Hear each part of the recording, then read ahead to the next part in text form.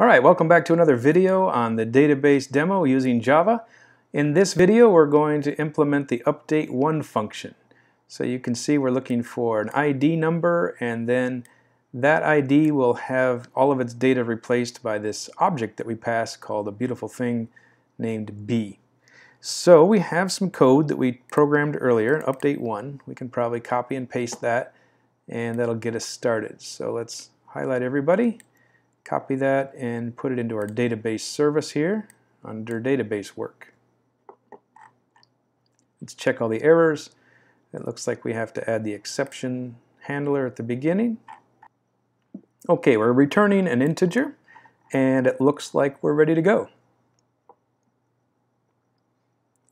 So the connection we're going to make is a prepared statement again. So I'm going to rename that. And this thing is going to go away. C.prepared statement, and the SQL command is looking like this one. So copy him and put in our quotes.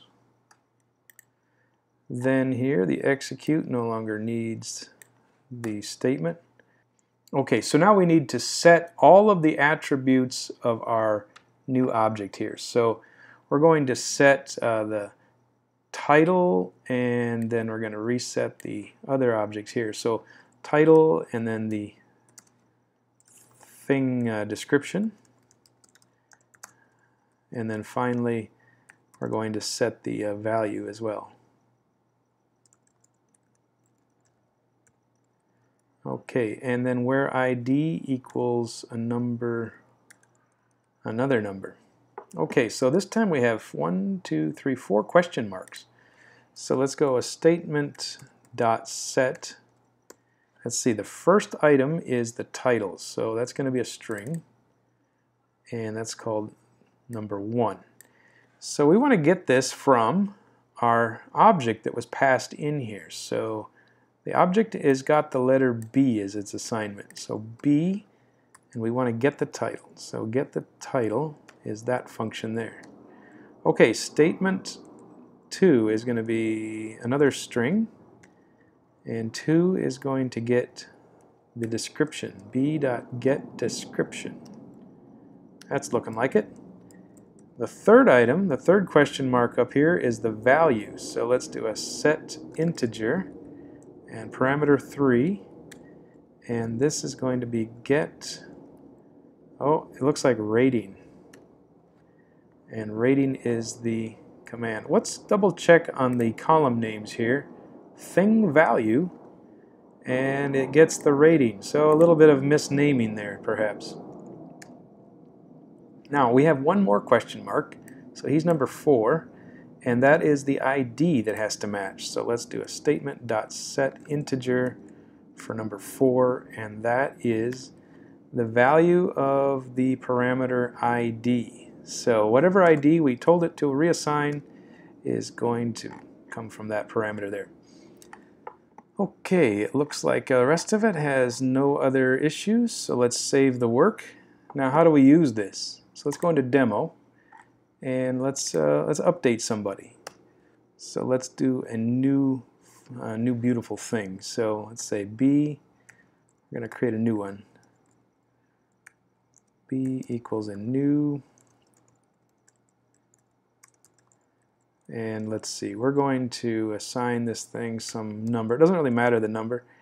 We're going to give it a new happy thing in life.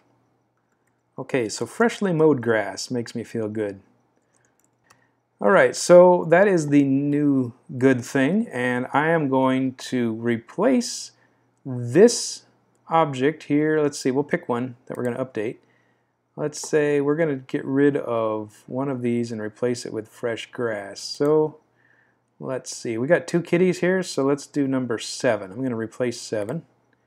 So I'm going to say ds, and what is the command? It's called update 1. So ID number 7, and we're going to use this parameter B.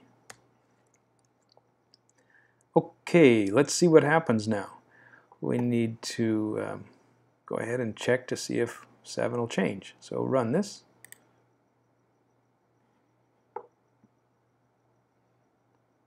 Okay, so it printed what it had in its database. Let's go check it out. Browse this. Number 7 changed to freshly mowed grass.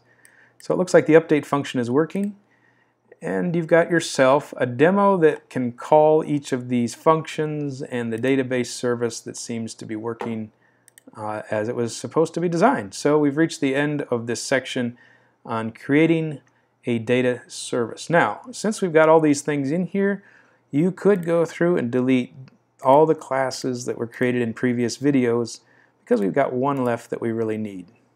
So go ahead and right click and delete, and away it goes.